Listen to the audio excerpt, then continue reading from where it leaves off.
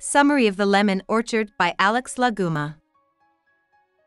In the middle of a lemon orchard, on a brisk winter evening, a group of guys can be seen moving between the two rows of trees. Overhead, dark clouds hide the moon, and the only sounds you can hear are crickets singing and a dog barking briefly. The air smells like lemons, which are sour. A man with a light walks in front of the others, and a man with a loaded pistol tells him to slow down because it's getting dark behind them. Even though he walks at the back of the group, this man is in charge.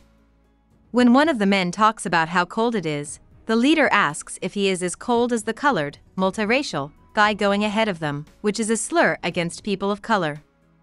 The black man shivers because his hands are tied behind his back and he isn't wearing warm clothes like the others.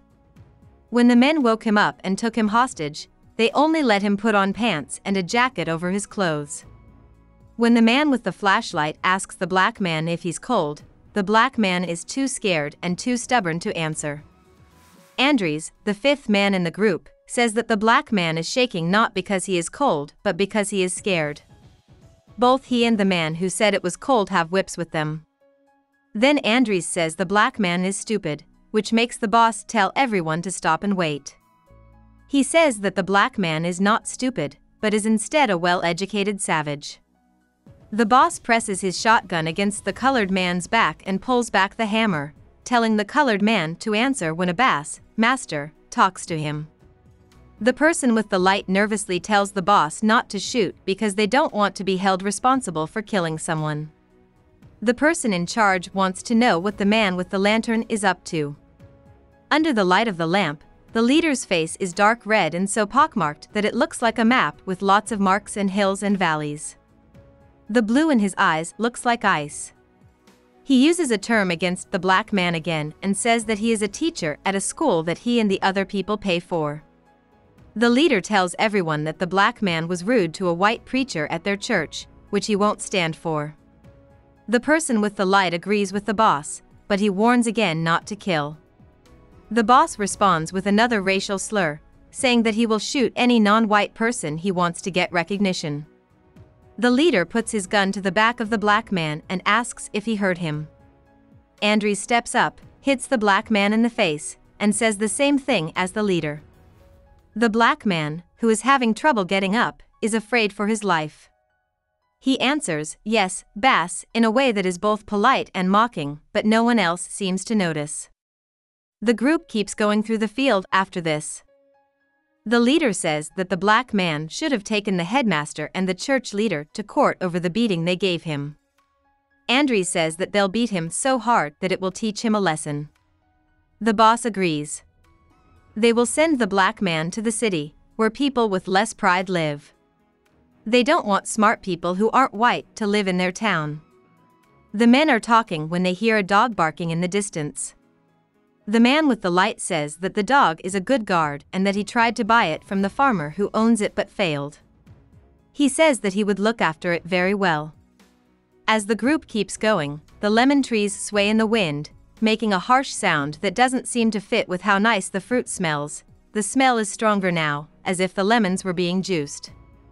The air is getting cooler and the crickets are getting louder. The moon has come out from behind the clouds and is shining silver light on the leaves. Finally, the man with the light points out a place to stop, a hole in the orchard that looks like an amphitheater and is ringed by trees. When the moonlight hits the sharp tips of the leaves and twigs, it lights up the dew so that it looks like a quicksilver. About the author. La Guma was born in Cape Town, South Africa.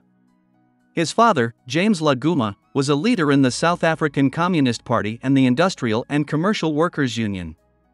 After La Guma finished technical school in 1945, he joined the Plant Workers' Union of the Metal Box Company.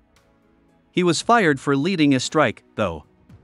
Because of this, he got active in politics. In 1947, he joined the Young Communists League, and in 1948, he joined the South African Communist Party. During apartheid in South Africa, La Guma helped put together the Freedom Charter in 1956. This was a document that called for equal rights for all races, a fair vote system, and the redistribution of wealth, among other things. This got him and 156 other people arrested and tried for treason, but they were found not guilty in the end. His first short story, Nocturne, came out in 1957. A few years later, he started writing for a progressive newspaper, which was also seen as a rebellious act. In 1962, he and his wife Blanche were locked up in solitary confinement and then put under house arrest. The first time The Lemon Orchard was read was in La Guma's book A Walk in the Night, which came out the same year. In 1966, La Guma and his family went to the United Kingdom, where they lived for the rest of his life. During the 1960s and 1970s, he kept writing short stories and books. In 1969, he won the Lotus Prize for Literature. La Guma finally became the chief agent of the African National Congress in the Caribbean. He held this position until his death from a heart attack in 1985. Hope we summarized it fully and you liked it. Please hit the like button and subscribe to our channel so that we are motivated to create more videos.